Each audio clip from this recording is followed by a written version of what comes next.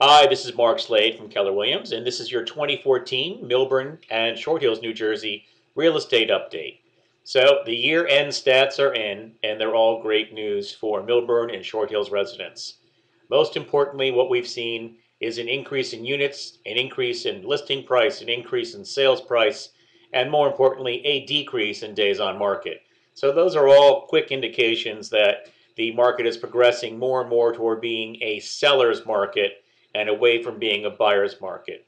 Most specifically, we are seeing that the average sales price rose 2% to $1,320,000. I'm rounding off a little bit. And that is against an average listing price of $1,343,000. That rose only 1.7%, but the sale price rose 2%. And that is a translatable number in the percent to list price paid, which has risen from 97.9% in 2013 to 98.2% in 2014. Average size of the home was virtually identical in terms of total rooms, bedrooms, baths, and garage. Days on market, well, that decreased 20% from 54.2 to 47.3, and that's another great move for us in terms of showing where the market is heading.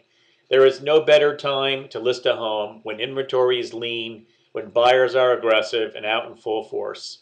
And as we're about to embrace the spring market, it's the time to list. Happy to provide you with an advanced CMA, which is what I do to provide a more accurate understanding of what your home might be worth in the current market. You can look that up at www.advancedcma.com.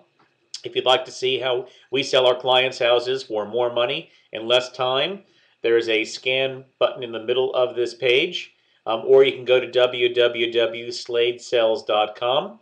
If you'd like to check out our new open house app, there's a button over on the right, and the app gives everything in terms of the open houses every weekend for all of the area towns, as well as the comparison of what the towns have to offer.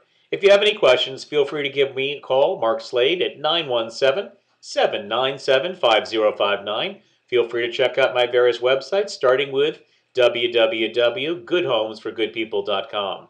Thanks so much. Have a great day, and let's have a great 2015, everybody.